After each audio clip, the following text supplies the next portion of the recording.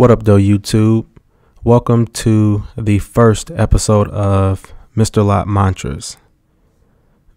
This is going to be a different form of content than what I usually post on this channel, as I am, at least at this point, removing the visuals from the video and just having a short conversation with you about mantras, as the name suggests, about mantras that I've heard, mantras that I live by, mantras that I either agree with or disagree with, or things that I am planning on adapting in my life.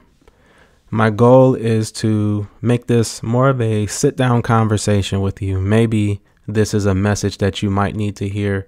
Maybe this sparks an idea.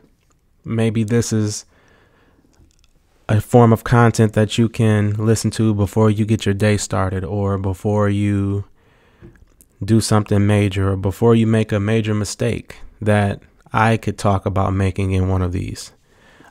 I have so many ideas about it. I just decided to plug in my microphone and get to talking about it.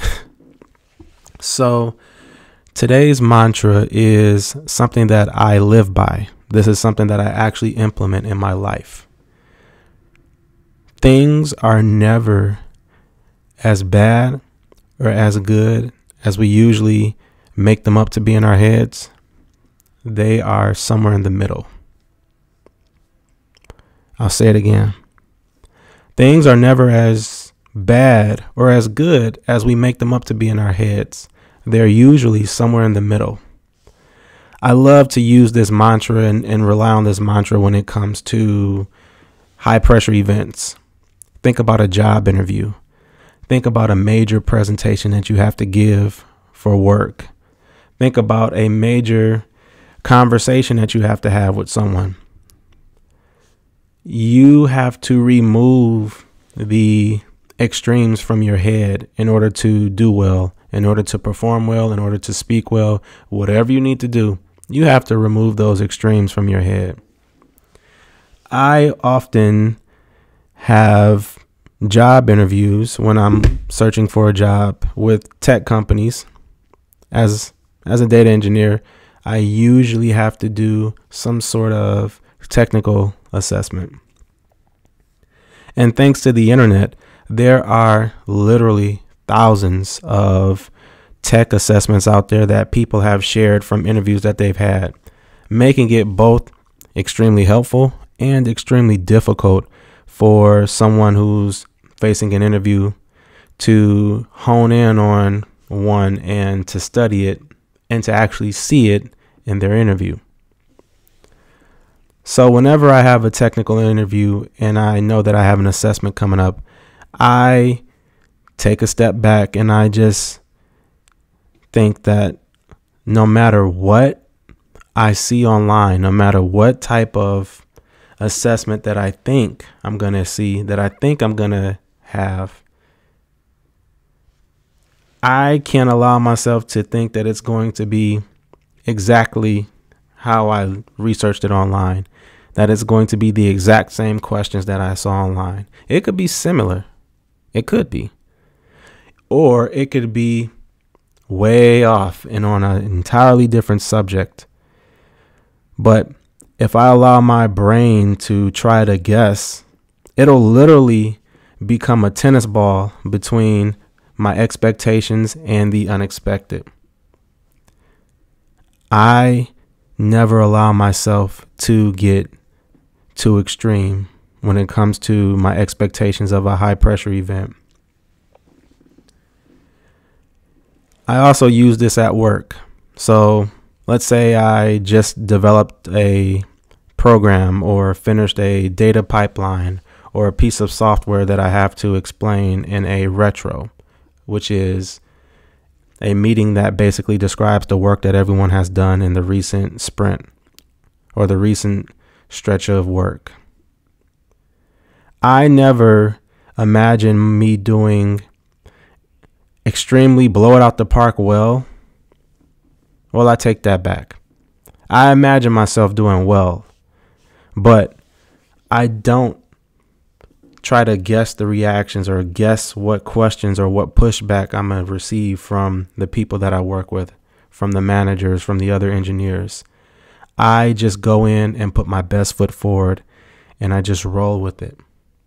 I have a game plan in terms of how I'm going to perform, but my expectations of the actual performance are never, I don't expect from the things that I can't control anything that's too high up or too low down. I just move. I just go in with my best foot forward and I make it happen. I think that this mantra is important for anyone who likes to imagine all outcomes. Someone who just can't get it out of their head that there are an infinite amount of possibilities in a specific situation. And when you remove when you remove those possibilities out of your head and you just accept the fact that your expectations of things are going to fall somewhere between the greatest outcome and the worst possible outcome, then it just allows you to have a broader net of acceptance over what actually will happen. I think that it's also important to realize that you have to be realistic about life. You have to understand that you don't have the ability to predict that many things in life. So why would you put that pressure on yourself to absorb all of the possibilities of and all of the outcomes of what you're trying to accomplish? Why would you do that to yourself? I think that probably drives your performance down. It's not that you can't do it. It's just that you're trying to predict exactly how the situation is going to turn out. And we as human beings, we aren't too good at doing that. Some of us claim to be able to predict the future and have psychic powers. But realistically speaking, most of us don't know how things are going to turn out verbatim, 100%, exactly the way that we can drum it up in our heads. Most of us aren't able to predict those things. There's going to be one thing that goes off, or one thing that happens, or one misstep, or one miscue, or one question that you didn't expect to have, or one unexpected event, or someone sneezes, or someone blinks, or someone does. There are just so many different variables that go into situations. And I think realistically speaking, we have to remove those outlier events. We have to remove those extremes, and we have to just focus on the middle. Focus on the general concept that the best and the worst are probably neither of those are probably going to happen. And what's more likely is a good combination of good results, bad results, good experiences, bad experiences, good feedback, bad feedback. And accepting that allows me, at least, to do my best, to perform my best, to understand my experience and to actually experience it. Actually enjoy the process of whatever that thing is, and to not add any unneeded pressure to finishing whatever that task is.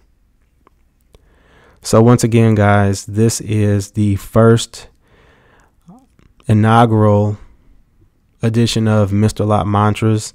And my goal here is to just have a sit down conversation with you. I don't plan on making them too long, and I don't plan on adding a lot of visuals, but I just want to have a talk with you about things that I live by, or that I plan on adopting, or that I disagree with. And to, as in my other videos, get a conversation going about self-improvement, about mindset, and to hopefully share ideas. So if you enjoyed this video, or if you enjoyed this audio content rather, I encourage you to leave a like and a comment down below. Let me know what you're thinking. Let me know if this resonates with you, and subscribe to the channel, because videos like this, whether it's audio only or whether it's a full-on video, are going to be coming more and more often as I increase my ability and as I develop more of a structure, more of a theme for sharing my thoughts with you guys. So I'll leave this one here, and I hope that you have a great day.